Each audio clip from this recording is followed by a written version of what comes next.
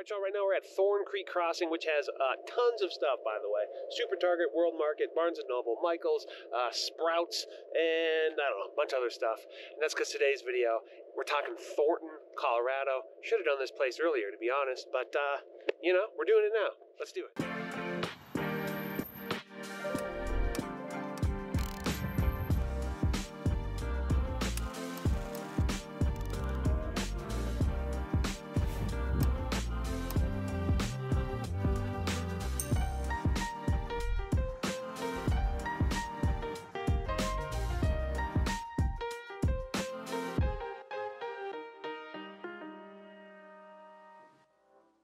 How's it going, my friends? My name is Jesse Lynch, and I work with the hardest working real estate team in the game. We're called Welcome to Denver, and you can check out our website, welcometodenver.co. But this YouTube channel, it's here for you as a resource to help you find the right place to call home, a place to land here in beautiful Denver, Colorado. And that's whether you're buying a house for the first time or relocating here from a different city, state, country, planet, dimension, whatever it is. So first-time home buyers and relocations, that's what we do, that's what we specialize in, and that's what we do better than anybody else. So if any of that appeals to you, do me a favor, do yourself a favor, subscribe to this channel and click that little bell to get notified every time we put out a video just like this one. And if you wouldn't mind, give the video a thumbs up, say something nice or helpful or funny or apps weird in the comments, and I'd appreciate that very, very much. And as always, if you are thinking about moving to Denver, really anywhere in Colorado, get a hold of us and we will crush it for you. You can go to our website, welcometodenver.co. We have a contact form that you can fill out in like 30 seconds or less, or you can just shoot us an email directly to info@welcometodenver.co. They lead to the same inbox, so totally up to you how you do it, which route you take as far as that goes. They all work the same for us. And I said it at the top of today's video, we're looking at Thornton, Colorado. You probably can't see it back here, but there's a pretty beautiful view of the Rockies from right here. And this intersection over here is Thornton Parkway and Washington, very much a commercial hub. There are several of those in Thornton. Thornton is one of the, I don't know, I would say top 10 most like complete suburbs, just so much going on, so many suburban amenities. Anyhow, let's go for a drive, show you around. I'm gonna meet up with Jen in here in a second, and then yeah, let's check it out.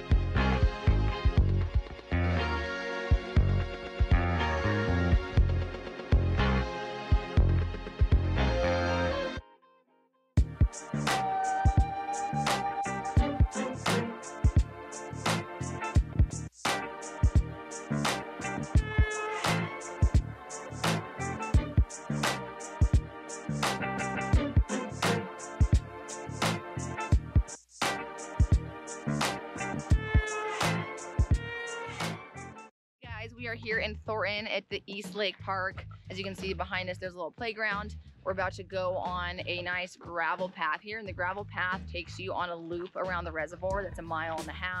Perfect dog walking loop in the morning or evenings.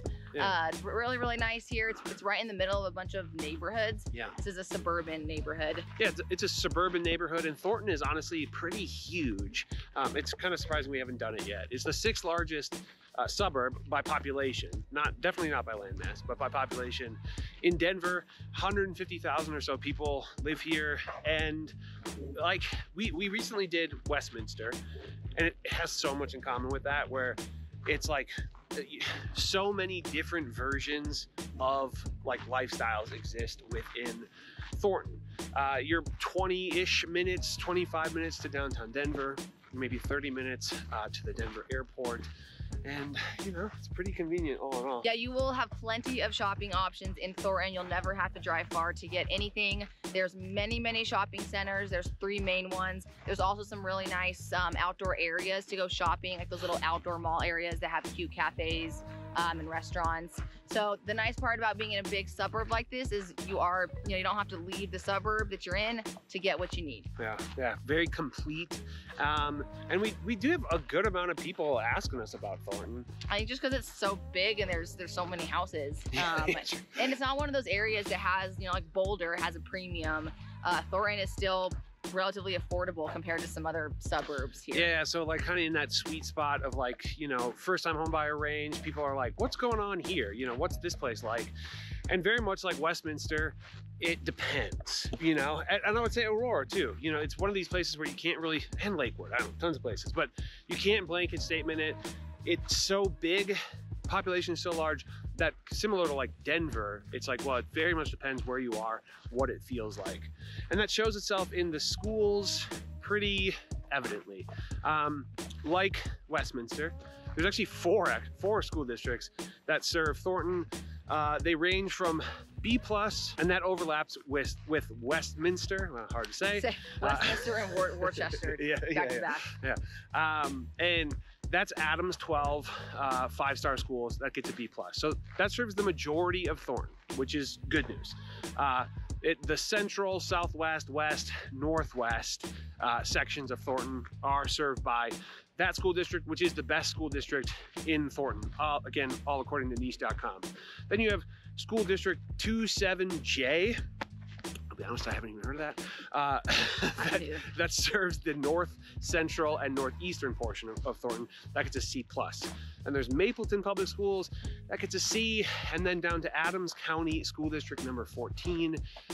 That serves a very small portion of the eastern and southeastern part of Thornton, and that gets a D-, which I gotta say is one of the worst ratings I've seen for a school district. So if you don't have kids, great place.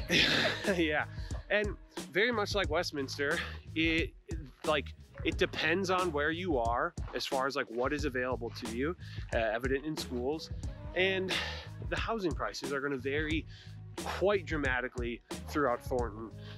And again, like Westminster, it's pretty much going to be consistent with where those school districts land. So yeah, depending on what part of Thornton you are in, the housing prices range quite a bit. 27% of people here rent and 73% own.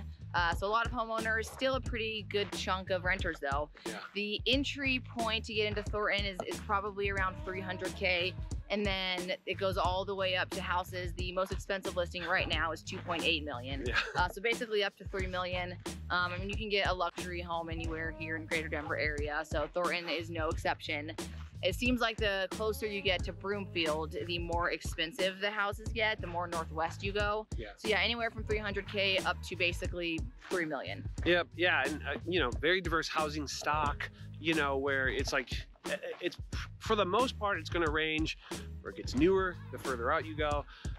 But there's a sweet spot in the middle of like very affordable relatively to the median of Denver, and also like very accessible, very convenient, and just like very nice, you know, like 80s, 90s houses. They're not wildly expensive here. Well, median housing price is $585. Yeah. So. Yeah, which I mean, that's considerably lower than the median of the whole Denver metro. And, you know, right in that sweet spot, right by that median, there's like some very good housing stock.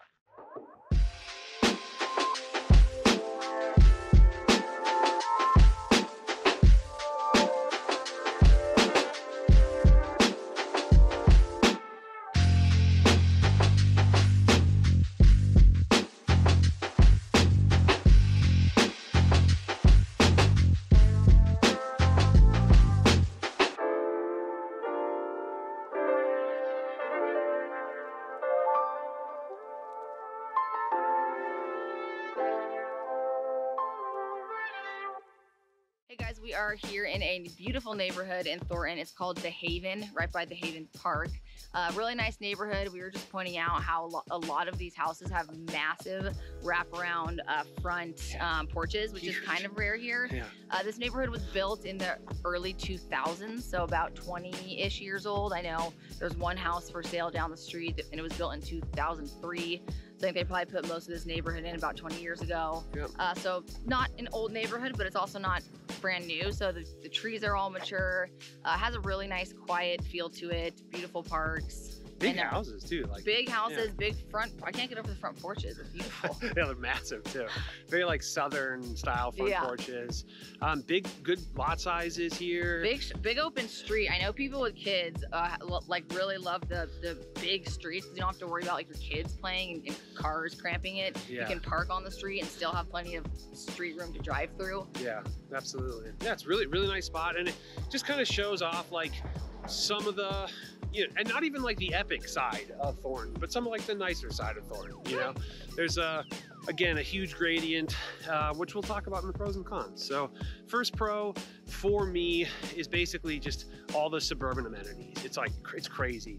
I shot already here like 2 suburban amenity spots and so many things. So such easy access to that. If that's like, you know, important to your lifestyle, that is, you will get a lot of that here. Another great part of living in Thornton is we're in this beautiful, beautiful neighborhood that has great amenities. The HOA is $69 a month, but you have access to so many things. So it feels kind of luxurious, but it's not a luxury price tag neighborhood. You don't need $1 million to live here.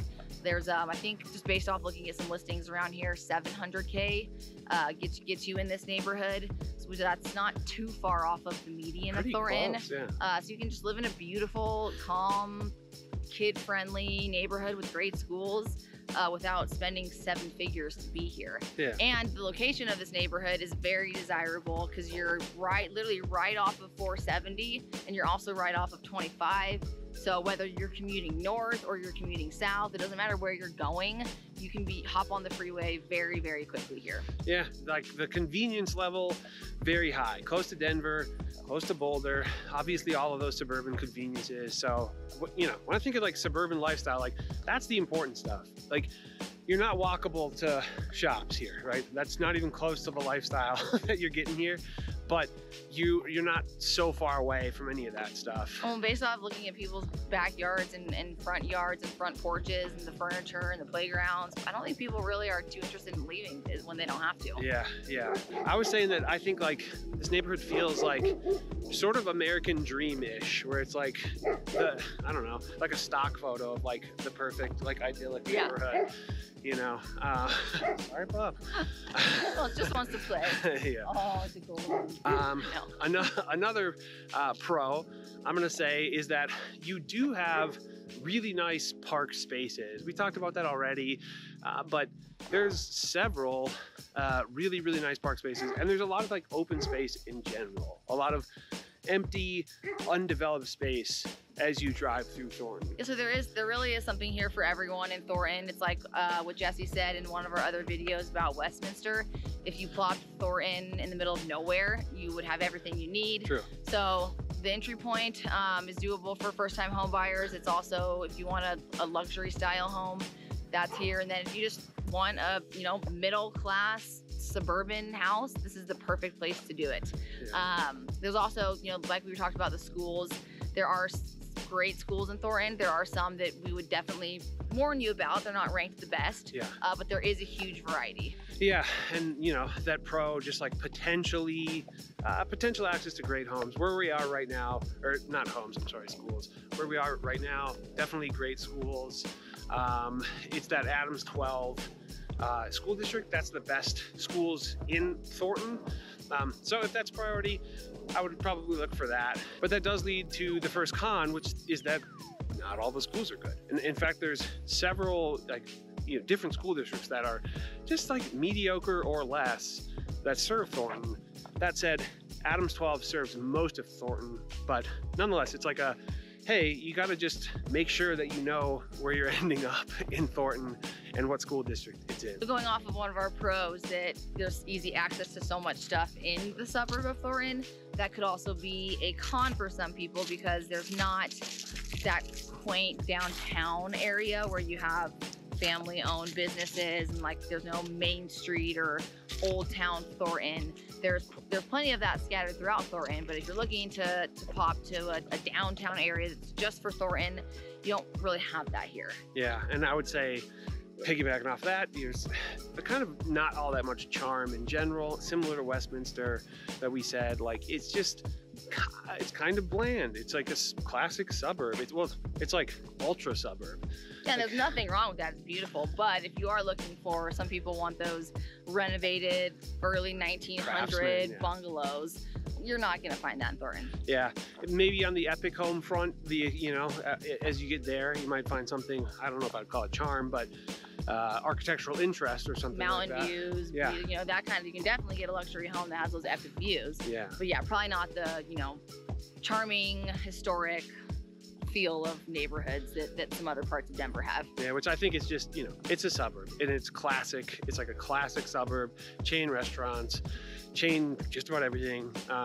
And so if that's what you're looking for, or if you're okay with that, knowing that you have all the other pros, then still a really good spot.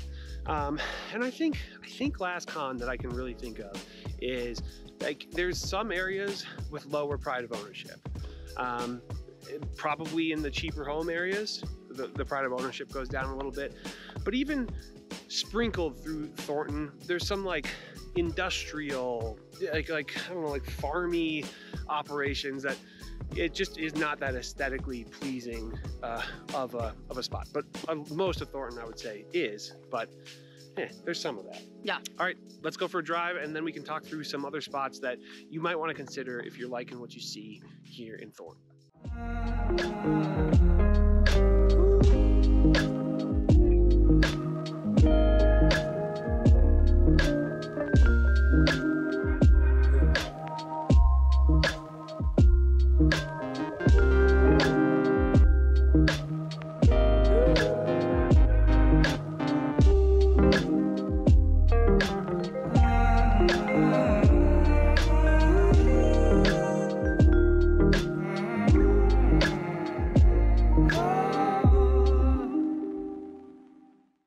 My friends, right now I'm at Carpenter Park here in Thornton. This is a huge park space with a lot going on. One of the nicer parks in the Denver metro area, just as far as municipal parks go. It's also got a really great looking skate park over yonder, the City of Thornton Skate Park. There's a lake down here. Like it really is quite a dynamic park. Obviously tennis courts, there's basketball courts, there's a playground, etc. A lot of stuff going on here. Very cool park. But I figured this was a good spot to talk through the For Fans Of section, right? If you watch these videos, you know that we do a little section I like to call the For Fans Of section, which is to say, if you like what you see here in Thornton, here are some other spots that you might want to check out because they have similarities, similar vibes, similar characteristics, similar lifestyles, and all that. I like to say it's like back in the day when it was like, hey, do you like My Chemical Romance? Then check out, I don't know, Fall Out Boy? I don't know. 10 of y'all might get that. That's cool. But before I get into that, I just want to say, if you're thinking about moving here to Denver, if you already live here and you're trying to buy a house or need any kind of real estate services at all, get a hold of us and we will crush it for you. Nobody will work harder for you than we will. You can go to our website, welcometodenver.co. We have a contact form there that you can fill out in 30 seconds or less, or you can just shoot us an email directly to info@welcometodenver.co. They lead to the same spot. Totally up to you how you do it, which way you do it, but we definitely think that you should. All right, let's dive in to this For Fans Of section, right? This place, I think there are some very good examples that are very similar throughout the Denver metro, and partly because it's such like a classic suburb, and like we said, it has like the blandness of a suburb. And what makes a suburb bland, what makes anything bland, is probably that there's a lot of the same thing. So there's quite a few options that I think are good examples and good, you know, cousins or whatever to Thornton. The first of which is Westminster. I think Jen and I referenced Westminster a bunch of times during this video because they are similar. Lot in common, even geographically, they're very, very close together. The other one would be Broomfield. Broomfield is a little further out, a little closer to Boulder, and maybe not quite as suburby and bland, but there's definitely a lot of that going on as well. So a lot of people who are looking at Thornton are considering Broomfield as well. North Glen is another one. North Glen geographically is right next door, very, very similar. You're gonna have a lot in common. Truly, so much going on that is very, very similar across the two. And then as we get away from this area, the couple spots that really come to mind are Centennial, right? Centennial, basically because it's so suburban, it's huge. There's a wide variety of housing stock and sort of lifestyles available to you. But again, it's got all that suburbness, you know, it is just suburbville, normal town. And then I think there are two others, probably even more, but two others that come to mind because what they share, like Westminster, is that they have such a huge variety. They have some sections that are maybe like not as aesthetically pleasing, not as well cared for, slightly lower looking pride of ownership, cheaper spots. But then, you know, the further out from the city you get, the more expensive and the more epic and the more, you know, high-end luxurious kind of aesthetics you'll find. And those are Aurora, which we have a video on Aurora, like best neighborhoods in Aurora. It's a massive video. It took a long time to shoot. And yeah, I'd love if you check that out.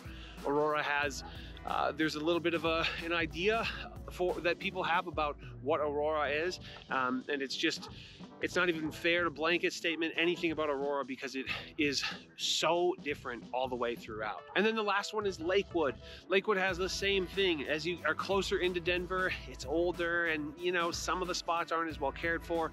As you head out west toward the mountain, it gets huge and epic and, you know, like very like high-end kind of neighborhoods going on there. So I think that's plenty for you to choose from. Again, if you're looking for more options, naturally get a hold of us and we'll begin to go down that road with you. And thanks for watching. This has been a fun video to shoot. Say what's up to Jen in the comments, and if you haven't done so yet, subscribe to the channel. What are you doing? We're killing it out here. No, we're spending a lot of time on these videos, and I hope that you can see that, and I hope it shows through. So see you guys in the next video. Bye-bye.